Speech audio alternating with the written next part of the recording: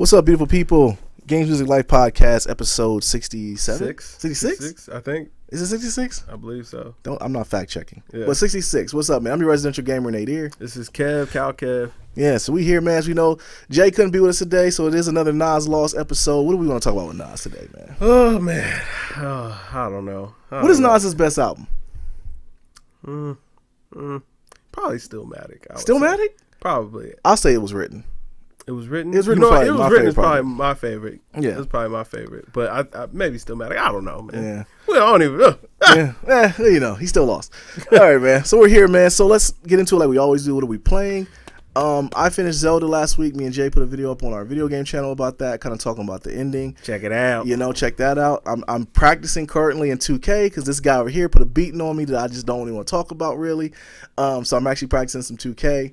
And other than that, trying to get into Uncharted again this weekend. Man. I'm gonna definitely finish that upcoming soon. But that's what I'm into, man. I heard that, man. You know, I was thinking about Uncharted the other day. I was thinking about getting back on that game, but I was like, man, I just been on that 2K grind, man. You know, I'm sitting there, I'm just waiting, man. You know who I feel like? I feel like number one on the Afro Samurai. You know what I'm saying? Number two got to fight everybody. You got number one headband? Yeah, number two got to fight everybody. Number one, you got to get that number two headband before you come see me number one. So that's what I'm feeling like right now. But yeah, man, that's really about it, man. Just out here farming for MT and getting my team together. Yeah. Yeah, the beating I took, man, I can tell that's the only game you're playing right now. Yeah, I mean, hey, I've been saying I was a dog at it for a while now. Boy. You know what I'm saying? Anyways, I'm not gonna get this platform and give you enough time to gloat anymore, man. So let's get into it, man. So video game news. Digital Foundry will have an exclusive Scorpio reveal tomorrow. Yeah. What do we expect? Yeah, man. What do we expect? Some terafloops, man. Give us the terafloops, man. We ready. So it comes back to what exactly they've been reporting from get-go is like it's more powerful than the PS4 Pro. Yeah. So it's like what 1.5 more terafloops than the PS4 Pro. Something like I mean, that. as amazing as Uncharted, what's the game Horizon looked on the PS4 Pro, I can only imagine they can make this game look. But I do like the fact they're getting it out the way now, which means at E3 they're just gonna have games, which is all Xbox needs to do. Just make some daggone games. Pay Rockstar to get the daggone Red Dead exclusive. Nah, man, too many people got PlayStations, man. You gotta, you know what I'm saying? You gotta secure the bag. Rockstar stands to make more money if PlayStation's in on it. Blackmail them. Something, man. When all platforms are good, we all win as gamers, man. And right now, Xbox is getting kicked in the head right now. I think Scorpio's gonna be dope. You know what? From what I was reading, is that they're saying that it's gonna actually come out this spring. So it's like it's on the way. So that's kind of cool, man. And there's a lot of people are speculating 4K, 30 frames per second steady. Yeah, I mean that's pretty cool. That is gonna be a selling point. But one thing that gives me worried, I wanted to ask you about this, is the fact they keep saying this is a premium device. You know, when I hear premium, I hear they're going for the bag. Yeah, they're going for the bag. I mean, they absolutely are going to go for the bag. Yeah. $6.99, I wouldn't say is out of the ballpark, man. I would say probably $5.99 is where they'll. $5.99 is a sweet spot. Oh, that's expensive, man. It is expensive. But you know, coming from somebody like myself who PC games, I got a 1070 video card, I got a beast of a computer to play computer games on. I don't think it's going to appeal to me or other PC gamers, but I do think that people who do not like PC gaming or a little bit afraid to get into it, but want that, you know, that graphically experience. Bump, they might, you know, go ahead and do it. I think that Xbox is kind of shifting their focus the wrong way. I don't think people care about graphic performance as much as we're making it out to be. Like, you got to have some games and they got to be fun. Exactly. That's going to be first and foremost. Exactly. I mean, PC's always been there, but I mean, PC ain't got no games. You know what I'm saying? They get a lot of ports of the really good games, and they get them a lot later. A lot of times they're buggy or they're broken. Like, it's tough to want a PC game, but I mean, if you just want the ultimate experience, that's going to be the way that you go. But most people don't gravitate that way. They want a console game because it's simple, it's easy, it's plug and play. Right. Booyah, you know what I'm saying? You got issues, you don't have anything to deal with any issues, I should say. No virus, not say viruses, but like, you know, blue screens of death, things of that nature. PCs just have issues. Yeah. Your video card go out, your RAM is bad, your motherboard, those are things that all go out, which can also happen on a console. But with a console, you got a support team you can call and actually get a new one sent out and RNG it. Whereas, you know, a PC is like you're kind of on the hook on your own. Right, man. Yeah, I'm saying, man, you could towel trick it. You know? Yeah. Hey, this is a telling time for Microsoft, though, bro. I will say, like, one thing that I really never wanted to give into is the fact that when you were saying Microsoft might bow out of it, you know, just kind of go to software. And like, I think in this case here, man, this is going to be a very, very big year for them if they can do it. I mean, as far as they have to win, they have to at least sell some units, or at least become a Get some contender. interest in there. Yeah, because you got the Switch. All the interest is there with the Switch. PlayStation is moving numbers. Doing Lion King numbers. So Microsoft has to do something. Yeah, I agree. I think that Scorpio will be good. I'm not gonna front. I think that it's gonna be good. They know that they messed up, so they're gonna have to give us something. Yeah. And they're already saying like, listen, don't worry about it. This is gonna be the best performing console of all time. Yeah. To date. So I think that it'll be something good. I'm excited to see it, and the fact that Digital Foundry is doing it has me really believing that this hardware may be on par with some low spec gaming PCs. Yeah. I mean, we'll see what happens, man. I'm always open. We're all gamers, so if it's a good product, they got the games. They'll get us. Bring in the teraflops. Bring in the floops. All right, man. So next story we got Persona 5 is killing it. Initial thoughts. Let's go ahead and move past that. Yeah, man. Listen, hold on. Before we move past, man, I was watching the other guy.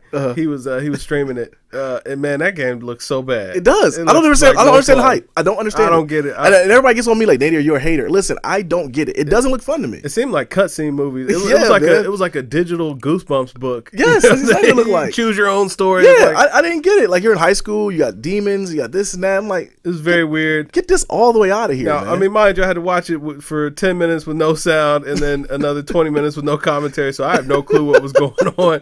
But it didn't look like fun. It looked like a lot of cutscenes and kind of picking stuff out. So I'm probably gonna stay away. But it looks like it's doing good. So whoever got it, if you're enjoying it, man, kudos to you. I'm glad. Leave in the comments what is it that we should look for in the game. Yeah, I've even seen other people stream it, and it just didn't seem fun to me. No, I don't. So, it don't seem fun. Yeah, get out of here. All right, man. So Destiny 2 DLC will be on the PS4, exclusive for at least 1 year. I'm not even going to read the caption of the part. Listen, we already knew that was going to happen. We already knew that, man. So, like, you put that little dig in there about Microsoft. We already knew that they were going to get it. Activision paid, Sony paid Activision to pay. I mean, man. It's the typical scenario, man. Xbox ain't got no games, baby. They got the game. They're just not gonna have the exclusive DLC. Like, they ain't got the game. What they're not gonna have is like there'll be certain guns you can get on PlayStation for a year. Yeah, and there's gonna be certain like one strike that you could do. Now, mind you, that's what it was on Destiny 1. So I don't know what it's gonna be on Destiny 2. I don't know what it's gonna be on Destiny 2. For a whole year, that's a long time. Listen, I picked up the red flag of the PlayStation, and if I have to get it on PlayStation, I will. I mean, on a loot-based game, y'all ain't even gonna get the Top Gear loot. No, we get all the Top Gear. There's only like one exotic you couldn't get. That was last year's game. They got to do it some. Nah, man. I think this year they abandoning the Xbox. No, listen, they do that. People are gonna go nuts, man. No, they're doing everything they can to get you to pre-order. I mean, I could turn my Xbox on right now, and it will say pre-order Destiny 2. Yeah. Like, leave me alone, man. I'll pre-order when I'm ready. Although the collector's edition sold out immediately. Wow. And the digital collector's edition hasn't went on sale yet, so I don't know if I'm gonna get that one or not. But I'm gonna get it. I want to get into the beta and check it out. Yeah. Listen, man. Any of the viewers, the followers of this channel, just know I'm writing a letter out to Bungie. I'm going to request that they send me. That, huh? Oh yeah. I got their address. I got their mailing address, man. I just got to type up the letter, man. And I'm going to request that they send me this game. Absolutely. I bought this game twice. I bought it twice. I bought it for PlayStation 4 and Xbox, and I was even in the beta. I was expecting this to be a good game, and it was okay, but then it just fell off, man. And I had already sunk maybe like $70 into this game. Now, mind you, what I'm saying? The boy fun to do, but I bought it twice, man. I bought it twice, and I probably logged a grand total of 10 hours playing that game. Yeah. So I feel like Destiny 2, just for me being interested after I was a member of the beta, gave you guys my hard-earned money twice. Least you could do, man. Just hit your boy off with that free copy, man. Get that trust back in me. You know what I'm saying? Because I don't trust Bungie right now. I think they're trying to do it with everybody. They went up the Bungie name, trying to pull everybody in. Pause. Yeah. But they got to do something, man. Get the interests out there, spark it up. But we'll see. And let me know how that strongly worded letter works out for you. Yeah, man. I'm mailing it in, man. So I'm expecting some good feedback. And if they don't give me feedback that I need, listen, it might turn into a series. Okay. Listen, I'm all for it, man. I'll be there recording. All right, man. So last story we had video game wise was Mad Catz files for bankruptcy. Thank the heavens. Right. I didn't even know Mad Catz was even still around. Listen, man. Listen, we talked about this before. When I had the PlayStation 2, which is the last time I really saw Mad Catz really get, their thing off as far as selling a lot, I wouldn't play people that had Mad Catz controllers. Right. If you didn't have an official PlayStation controller, I was not going to play. I felt disrespected a little bit. Like, if I went to the homie's house and they handed me a Mad Catz, it's like, yo, dog, why you ain't tell me that, you know what I'm saying, you ain't had no other controller? I'd have brought mine, dog. Like, you know, you saved that Mad Catz controller for, you know what I'm saying, that guy who's a friend of a friend. Exactly. It's like, you know what I'm saying, y'all all playing. It's like, make sure my boys got the good stuff. Nah, what you do is that's for your like little cousin. Yeah, you tie it to the power cord. Like he playing, and you just tie it on there like you know what I'm saying, here you go. Yeah, because they had like extra buttons. It wasn't even in the right posture. Like the controller was whack, man. Listen, man, I honestly, I took that as a sign of disrespect. Yeah. If you try to hand me a Mad Catz controller, it's like, oh, bro, you don't even respect me enough to give me some official, man. Right, give me some bootleg. Yo, Mad Catz, man, they deserve burning hell. Okay? I'm just gonna put it out there right now. For all of the wicked stuff that they've done over the years, you know what I'm saying? Hey, how many friendships did Mad Catz break up over the years, man? How many little kids did they take advantage of selling them this garbage? Hey, I will say though, back in the day, I mean, we're older, we you know pretty well off right now as far as money wise and stuff. But back in the day when it was that $9.99 controller, it came in clutch at times, man. Like you know, man, listen, but it was fresh out the box. One of the buttons didn't work, dog. Oh, you had some rattling inside. You know what I'm saying? Yeah, it's like, man, yo, L1 don't really work. Well, I guess I don't need it for this game, right? But, you know, hey, whatever. Like, right. Yo, and then you got the repeater joint. I'm like, yo, man, this is cheating. This ain't right, man. It ain't right. I'm glad they finally put a stop to it, man. I should have been petitioning to get like some type of copyright law infringement, right? You know, claim against them. But it's all good, man. They finally they've died off, and all right, yeah, good riddance. Peace out. No doubt. All right, man. Let's get to these sports, man. So yeah. I had to talk about it, man. So Lance Stevenson, right? Yeah. He scores a layup with 2 seconds left on the clock instead of dribbling it out, and the Raptors try to rough him up at the end because the Raptors lost by like 17. What did you think about that? Man, Lance Stevenson, the GOAT, man. You know what I'm saying? He's back on the Pacers, man. It's like Michael Jordan coming back. Mm-hmm. And he did say that, man. I laughed when I saw it. I know Larry Bird loved it. Man, listen. I like the fire that the Pacers needed it though. They do. They need somebody to, you know what I'm saying, can ruffle the feathers a little bit, man. Right. You know what I'm saying? And Lance Stevenson, he's that guy, man. He's a legend. But when did it become an unwritten rule to like? I mean, I guess it is kind of Bush to score like that because I guess the Wizards got into it with the Golden State the other night when JaVale McGee shot a 3-pointer. Yeah. You know, because the clock was running out. But I'm like, and they try to get at him, and I'm like, wouldn't it become this big dust up of what not to do? And it's like that is disrespect once the game is over. Just dribble it out. Don't make us inbound it again and all that. It is, man. But if you don't want him to do it, stop him. Yeah. You know? Yeah. Hey, listen, I like it, man. I like it. It's getting chippy. Yeah. I like it. I like it. Right for the playoffs. Yeah. Shout out to Lance Stevenson. Yeah, no doubt, man. The 8th grader. Yeah. All right, man. So Tony Romo, man, he retired. So he's actually decided to go retire instead of playing anymore. I didn't really care. I mean, as an Eagles fan, it's like whatever, man. I don't really particularly care about him. It doesn't matter. He's a mediocre quarterback. He won 2 playoff games in his career. I didn't really see what the fuss was about him. But the thing I wanted to talk about though was with him now retiring, does it open the door for Kaepernick? I mean, I feel like he's best available at this point because I mean, who else is on the market besides Kaepernick and Corn Bob? You got Corn Bob. You got Jay Cutler. Jay Cutler. Yeah. I mean, come on. They had what's some man's name, Glennon, out here getting the bag this offseason. Yeah, that's true. You know what I mean? There's a market for Cap. Somebody got to give him a job. Somebody's going to pay him. Somebody's got to pay him, man. I don't know if it's because he wants too much money or what is it, you know? $10 million a year for a competitive quarterback, I feel like that's not too much. Yeah, because he threw 14 touchdowns and 2 picks last year. He just sucked. He just wasn't on a good team, man. Yeah. I think the perfect situation for him is actually Kansas City.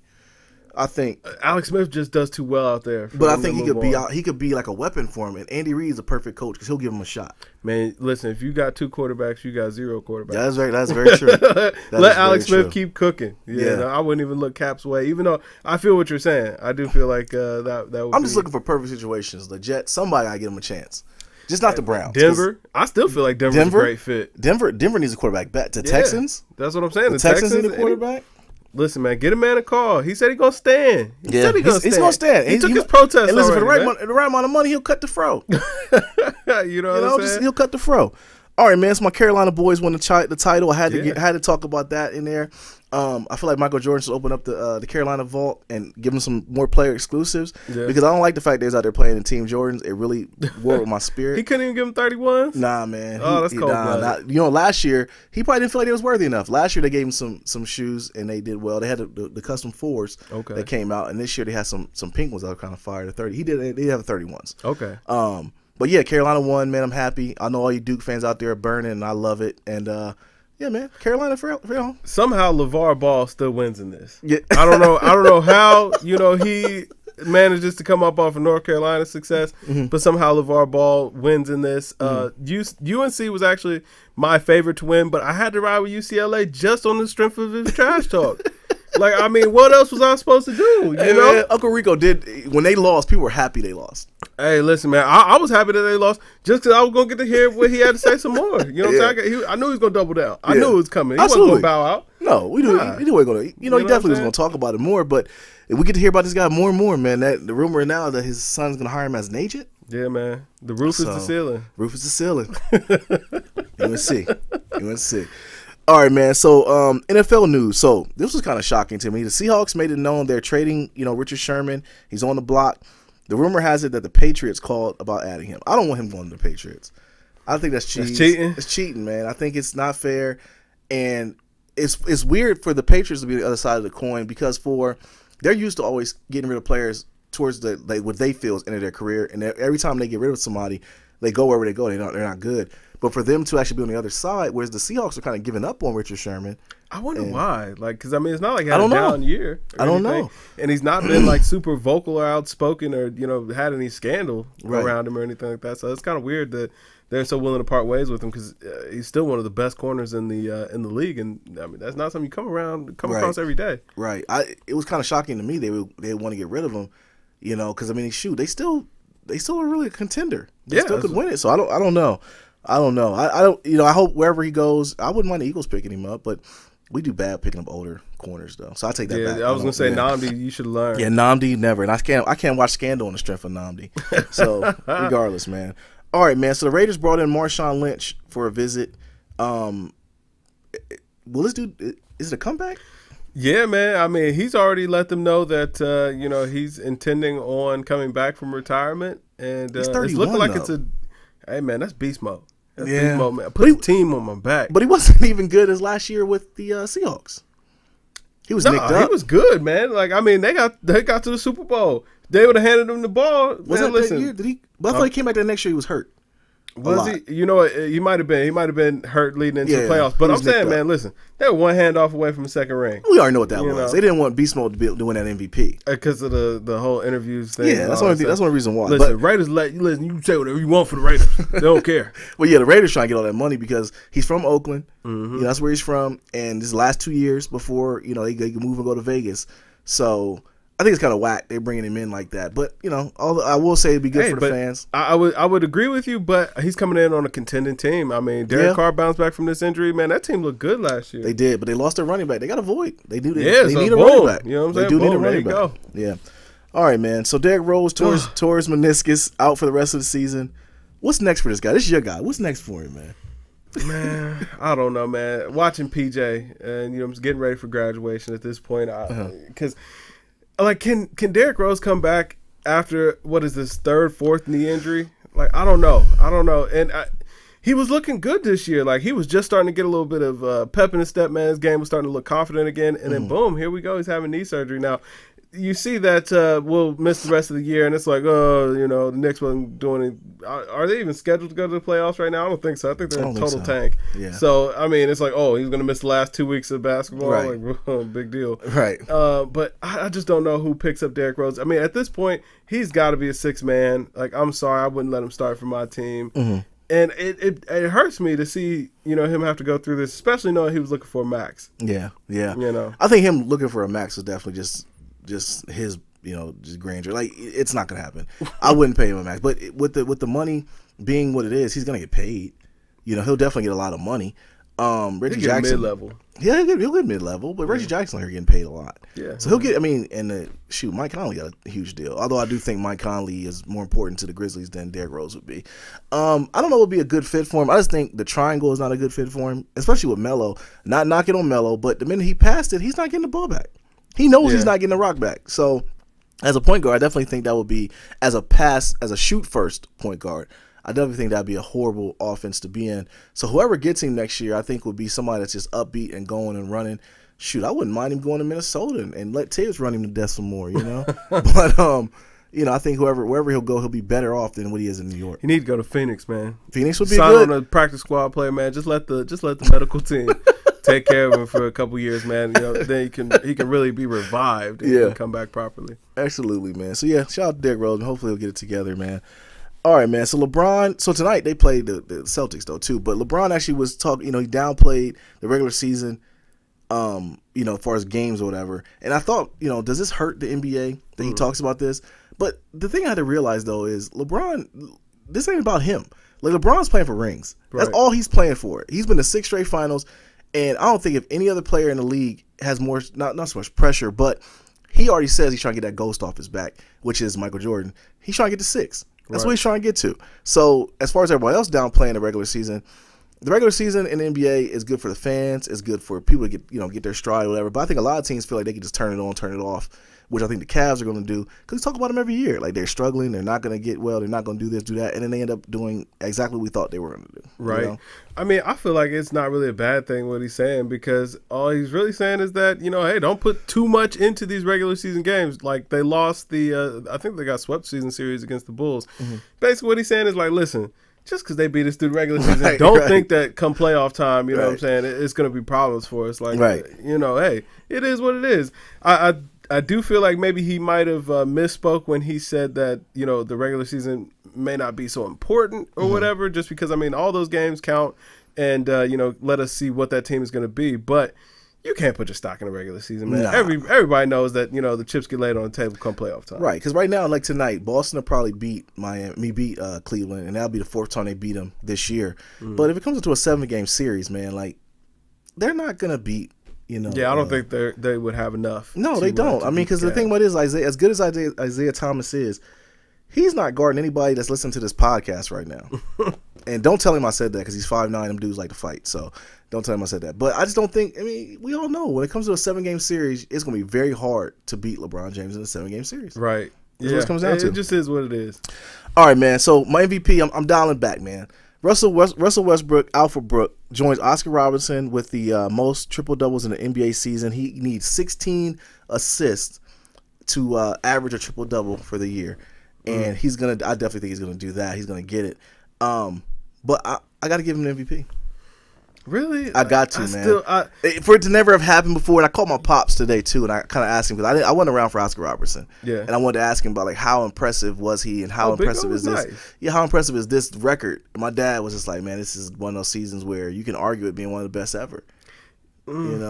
See, for me, man, what really kills me is I would get these notifications about Russell Westbrook notched another triple-double in a loss to X, Y, and Z. And I'm like, yo, if you're not translating those triple-doubles into wins, I don't know how valuable that stat is, if it doesn't lead to wins. Because, does it really matter if you're not, they're going to make the playoffs and all that. But if you're not really competing for a championship, like, if you look at the Rockets right now, we're saying, oh, man, listen, they could go deep in the playoffs this year.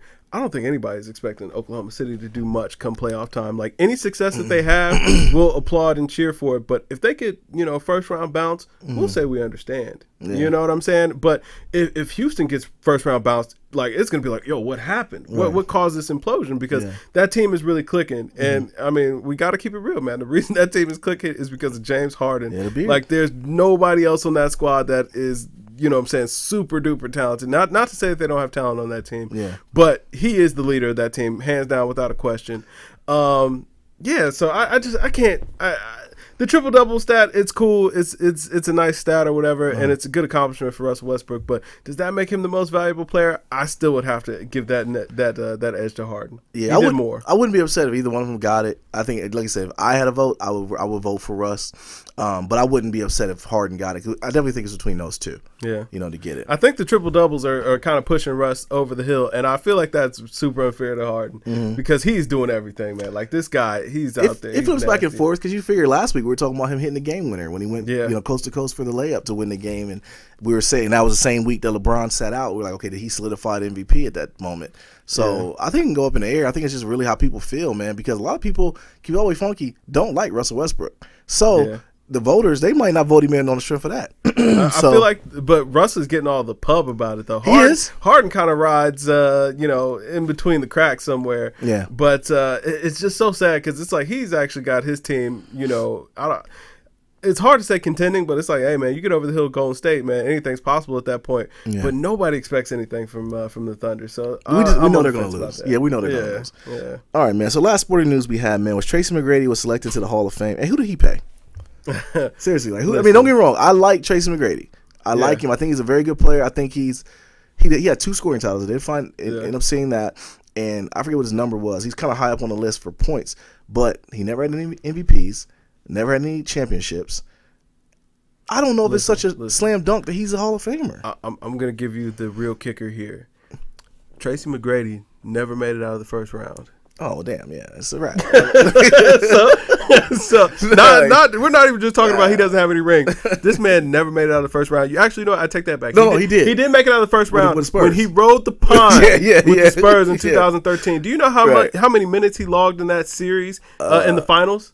Same as me and you? 2 minutes. Okay, so you got 2 more minutes than I did. Yeah, T-Mac had 2 minutes in that final series. Okay. I like T-Mac, man. I like T-Mac, but I'm looking at the players that they snubbed, in particular Chris Webber. Yeah. You look at their career points, rebounds, and assists. Mm-hmm. T-Mac was 18, 5, and 4. Chris Webber was 17, 8, and 4. Mm-hmm. How did C-Web get the snub? That's what I'm saying. And have more playoff success. You got I think the same people that we're talking about, injuries got them. Yeah. Penny, Grant Hill, all those people are like, I don't see how T-Mac got in, man. I mean, when you brought up the point, I was like, at first I thought about, T-Mac got in. And I thought about like, dang, he really didn't do a lot. Yeah, that's what I'm trying to figure out. I mean, 18,000 points is a lot, but I mean, Chris Webber had 17,000 points. Yeah, and Chris Webber was the man on a championship run. They just couldn't beat the Lakers. They couldn't get over the hump with the Lakers, but I mean, T-Mac couldn't even get out of the first round. Yeah. Like, like that's what's Hall of Fame worthy these days. I guess. I don't want to slander the man because I really do like T-Mac. I do like him, but he bought somebody lunch. I mean, something happened. Like he sold his house or something. I don't know what happened, but I don't see how he got in before some of the other people we're talking about. In the last handful of years, man, we got Rodman, Jordan, Pippen, Shaq, AI, T-Mac. Right. Like I don't know. Yeah, I'm with you on that. That definitely is odd. All right, man. Let's get to this music news here we had. So Drake is going back to acting. Yeah. I'm not surprised. I heard the series is going to be kind of dope too. You know what? I think it'll be a good little look, especially the fact that it's going to be a UK show from what I was seeing. And, a lot of times these shows that do well in the UK, they adapt and bring them over to the US and they do really well. World domination. World domination, you know Drake, what I'm saying? Another plot for world domination. Is he going to get gigs in there, though? He should. If he wants the show to be any good, man, bring Batman on. Bring him. Kings, get all the way out of here, man. All right, man. So Kendrick comes out Friday. What are we expecting? Man, we got Humble just dropped last week, man. Yep. Really excited for that. The Hard Part 4, even though that probably won't be a part of the track listing. I'm actually wondering if Humble will be a part of the track listing. I don't think so. But we'll see. I don't know what to expect. I'm excited though. I will tell you that. Coming off of To Pimp a Butterfly, I'm wondering what angle is it going to go. Is it going to be another concept album, or is it going to be just him? I don't know what it's going to be. It sounds like he got a lot on his mind. It does. So it's like with him, I love the fact that you don't know what you're going to expect. And also, just piggyback on that too, Joey Badass's project comes out, which I think is going to be very good as well. Yeah. It just sucks he's coming out the same day as Kendrick. But I think it's going to be some good music to come out that day, man. Yeah, if I was Joey, I would probably push back a week, or I would have moved to this past Friday because I don't think anything dropped. Nothing really came out. I think we got Kodak and Freddie and all them guys. But right. I would have probably pushed it up a little bit, but it ought to be a good weekend, man. But I'm really excited. From what I've heard so far, I don't think that Kendrick is going to hit a wall with this being his third project. No, and that's tough. I mean, when you had 2 critically acclaimed albums, like it's tough to come back and give a third offering. If he does his thing on this album, I think he's got to be in the GOAT talk. We're gonna talk about it, but I think with both of them projects, with the Good Kid, Mad City and To Pimp a Butterfly, was 2 totally different angles. Yeah. And I was wondering what his third one's gonna be. Was it gonna be something totally different? Is it gonna get to something different? You know what I mean? I don't know what it's gonna be, but one thing I do know is probably gonna be it's gonna be dope. Yeah, he's gonna be rapping his butt off. There you go. So we're gonna review that on Saturday. So that'll be up Saturday. Keep your eyes peeled. Definitely keep your eyes peeled for that one. All right, man. So Life of Pablo was the first album to go platinum from streaming. Yeah. Listen, I don't even know how do they tally streams? Like, you just count the numbers? I guess so, man. I guess for people who played through the whole album, I'm not 100% sure on how that actually works, but Yeah. you know what? I felt like that speaks to Kanye's impact culturally. Like, you know, even though his music hasn't been great, you know, a little while now, like Kanye's cultural impact is like, It's huge. Yeah, it's unheard huge. of. Like, guys follow this guy like, you know, he is a deity. Oh man, they from the way he dresses, people will dress like him. Yes. Which I think the way he dresses is whack. I mean, like the way he dressed before, you know, the pink polo Kanye was like normal guy wearing polos, you know, kind of like normal people wear. I mean, I'm sorry, but then now it's like he's got a different style with the Man, he big, got huge the dag swag now. the huge t-shirts with the tight jeans and the big old boot looking shoes.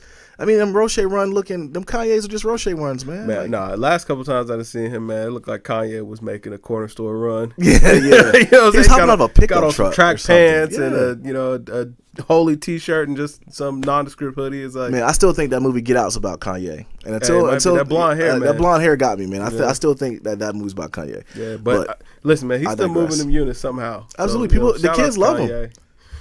Hey, man, I love Kanye too, man. We missed the old Kanye. Yeah, whatever. Get out of here, Kanye.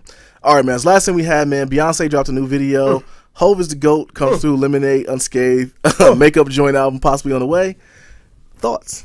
Can I just say I called it? You did. I saw through the writing on the wall, man. did. Everybody said, man, she airing Hove out, man. It's over for Hove. You did. I'm like, listen, man. As long as I've been watching Jay-Z, man, Jay ain't never took no L's. And you know what I'm saying? He came through that completely unscathed, man. Just made probably $100 million. Real quick. And the Love album's coming now. Yeah, now the Love album, Love joint album is coming, is what I'm saying, because they dropped the one single a couple weeks ago that's been like, I hear it a lot on the radio, but I don't hear a lot about it anymore. But and then Beyonce just dropped that track yesterday, just talking about how much she's in love with Hov. She loves her husband, man. Hey, man, listen, Beyonce sold y'all a dream. Being upset with your man, you know what I'm saying? She was at home happy. You know, I saw the play. Hey, I will say the bigger picture in all this though is on the video, and like we've seen a whole bunch. There's always in all Beyonce's videos is a bunch of footage of their family, of them together, and we never see it leak out or anything like that other than the videos where she just decides to let us into their world, and Jay just goes along with it because you know this is that's what it is. He's family man Jay, and I think that they're going to come out with a documentary later. I would say after probably about maybe 9-10 years from now, and it's going to do like Lion King numbers. They're going to be lined up to see it because it's just what it is. We've seen them do, and I think, but it is their relationship is just like any other normal relationship. Yeah, you know, they've had problems. They had the crazy sister try to go at him in the elevator.